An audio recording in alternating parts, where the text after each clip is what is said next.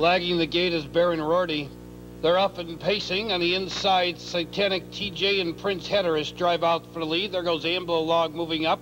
On the far outside, Mishpilka is now fastest of all to take the lead.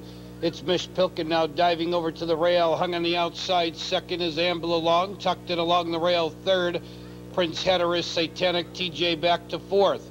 Dropping in fifth was Johnny O'Brien Racing. Sixth, Dutch Blessing. In seventh position, Chief Illiniwek, Baron Rorty's far back.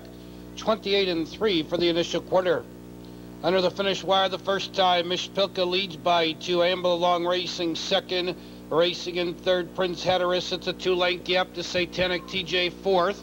Johnny O'Brien Racing fifth. Dutch Blessing sixth and seventh. Chief Illiniwek, Baron Rorty has been pulled up out of the race. Baron Rorty is out of this race. They race over to the half-mile pole, and Mishpilka leads the way by 2. AMBLE along gets a golden trip tonight second. Prince Hatteras now out and going from third. Satanic TJ a powerful fourth.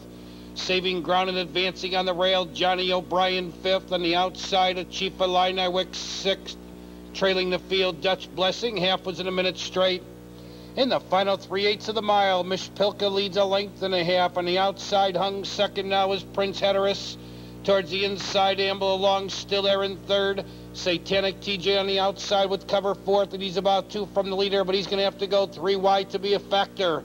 Then on the inside, Johnny O'Brien has no place to go. Chief Illiniwek is 3 wide. Dutch Blessing, they turn for the money. Mishpilka leads by a length and a half. Here comes Satanic TJ. He tipped out 3 wide, and he's rolling up on the outside.